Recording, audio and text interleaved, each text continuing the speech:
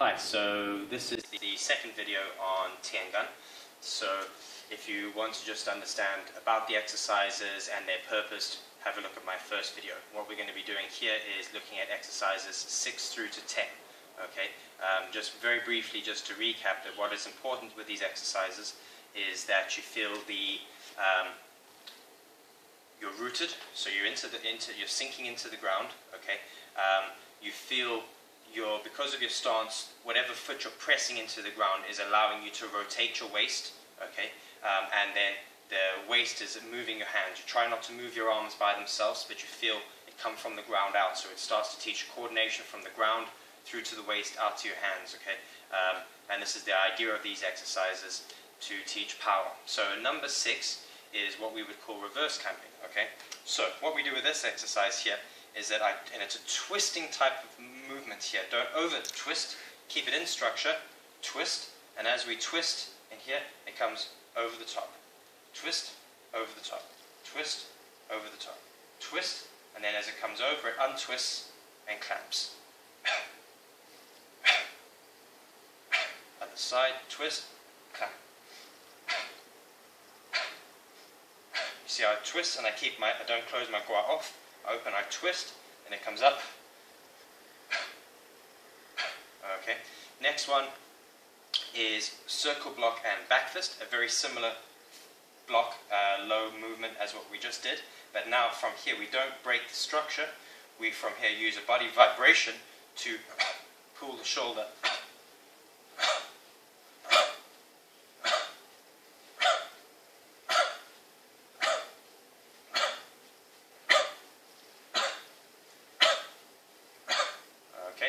Next one is crane's beak, or crane's beak. What we're going to do from here is, as we come over here, one's going to drop down and one's going to raise up.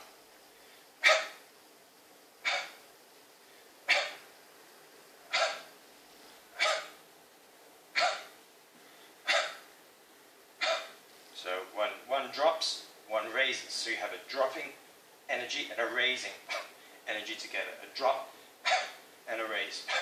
Again, these aren't applications, they're developing certain types of power. Okay, that's a very similar movement or training method as what you'll see in Wing Chun with Nat Sao and Dan Sao. After those who know Wing Chun, Silom Tao, after the Jum Sao, Jit Sao, Bu Sao, Nat Sao, Dan Sao. Okay, very similar movements, we're just doing the opposites. Next one is wave hands. From this exercise here, you're going to turn, and you see the structure of the hands, that I'm not just moving my hand, but it's my waist that's moving. And see how the circle is turning. The arms turn and rotate from the shoulders.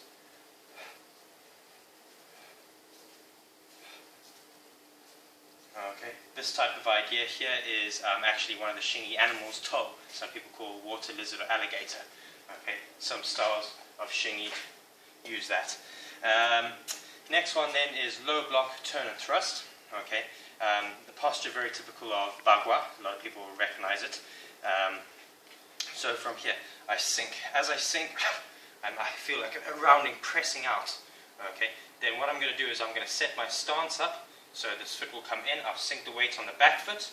I change here, and then thrust. Sink, thrust. Sink, thrust.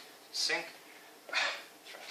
Sink, thrust. Sink, thrust. Sink, thrust. Okay. This actually makes use of your learning here to use your weight, but then you also have what we'd call body shift. Okay, you can use body whip or you can use body shift. Those who know bagua, start of the form, we start off, we come down, up, we come into position. Okay, so this is very typical. White monkey offers fruit. When we step around, similar type of movement. 1, 2. Okay, that body whip, body thrust. So it's a very similar type of movement, but just single hand. Okay, so again, these are just exercises to learn how to develop power. I'm showing them very relaxed at the moment. So there's different ways you can practice them. You can practice them slow and fast. So I can practice wave hands just feeling the connection, okay? Or I can start to use a lot more power with the movement, so I can go here, and I can just go, just feel my own body timing with the technique, or